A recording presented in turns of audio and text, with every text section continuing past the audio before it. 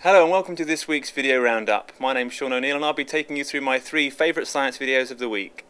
First off, we know that men can get pretty possessive of the women they desire, but it turns out that male fish get wary too when they spot competition swimming up.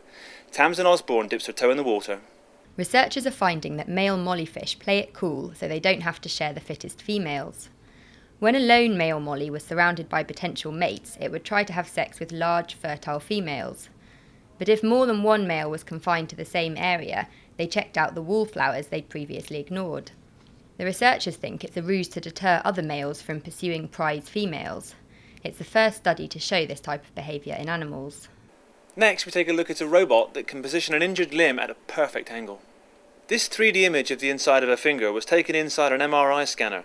It may look pretty sharp, but if the finger is precisely positioned at a 55-degree angle, it's possible to see tendons that are normally very hard to image. The new robot saves time by moving a patient's arm, leg or finger into the optimal position in a matter of minutes. Currently, doctors have to position a patient manually, which can take up to 2 hours. The device is powered by an air turbine driving plastic gears. It had to be built from materials unaffected by the strong magnets inside an MRI machine, and that's no mean feat. Finally, detectives hunting serial killers may soon be able to make a beeline straight for their homes. Sandrine Kirstemont picks up the trail. Serial killers usually commit crimes close to home, but not too close. They leave a buffer zone so that nosy neighbors don't recognize them. Similarly, bees have a buffer zone between their foraging area and nest to make it hard for predators to find them.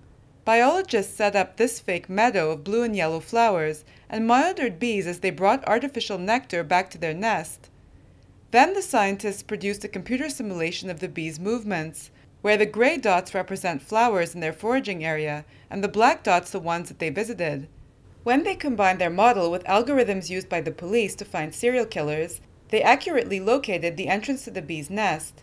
The researchers hope their detailed observations of bee foraging patterns will be used to refine the police technique and help solve cases like the Jack the Ripper murders. That's all for this week, but if you're still hungry for science stories, there are plenty more on the website. For example, you can watch a new simulation that reveals that the first stars were giants, or explore an interactive map of natural disasters that we triggered. See you next week.